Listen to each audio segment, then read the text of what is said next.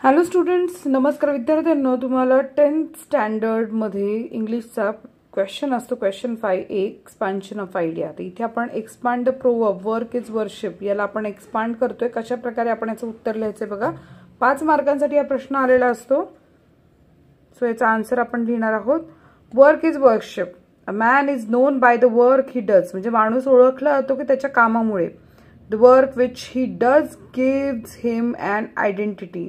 ते काम जो ते करत असतो त्याच्यामुळे त्याला स्वतःची ओळख मिळते. No one respect an idle man who doesn't work and his mind is called a devil's workshop. म्हणजे एखादा माणूस जर काही काम करत नसेल ना तर त्याला कोणी ओळखत नाही किंवा त्याच्या डोक्याला आपण काय म्हणतो, सैतानाचं घर म्हणतो. But the proverb says that only doing the given work is not a thing of a great importance.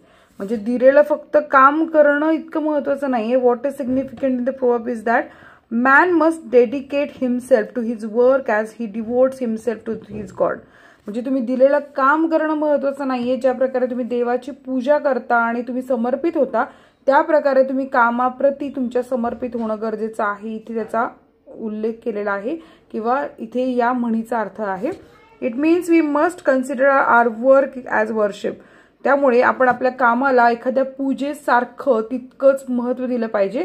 Continuous work done by putting an honest heart, constant commitment, spontaneous spirit and faithful feelings give the delight of devotion that a devotee gates from the devotion of God.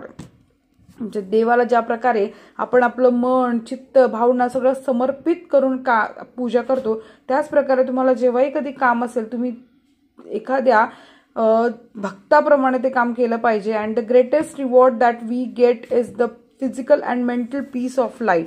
आणि आपल्याला सगळ्यात महत्त्वाचं म्हणजे काय, reward म्हणजे आपल्याला परत त्याच्यामुळे आपल्याला काय मिळतं तर एक खूप मानसिक शांतता आपल्याला यातनं प्राप्त होते. Man is the most intelligent and skilled creation of God. कारण माणसाला देवानं अशा प्रकारे बनवलं, एक बुद्धिमान व्यक्ती बनवलेला आहे आणि त्याच प्रकारे आपल्याकडे खूप कौशल्य परमेश्वराने दिलेली आहेत. And he can make everything possible through the hard work.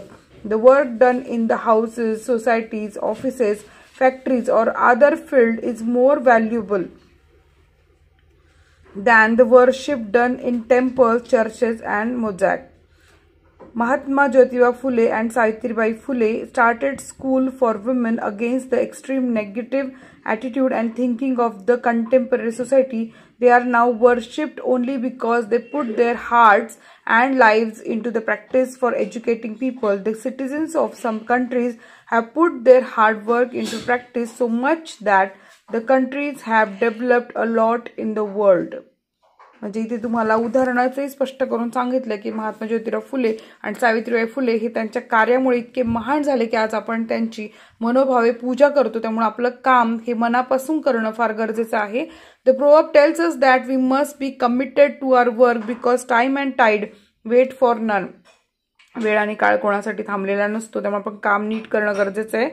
People who complete the work sincerely on time are greatly respected and believed to be successful even though their lifespan is short. Such people are always greater than the people who live longer period of life but do nothing. म्हणजे खूप काळ जिवंत राहिला म्हणून काही महत्त्वाचं नाहीये. थोड्या काळासाठी जरी आयुष्य असेल पण ते आयुष्य आपण चांगल्या कामासाठी खर्च करू तर लोकांच्या स्मरणात राहू. Students should keep in mind that great men are great as they were committed to their work and nothing else. Students must follow their footsteps because work is worship.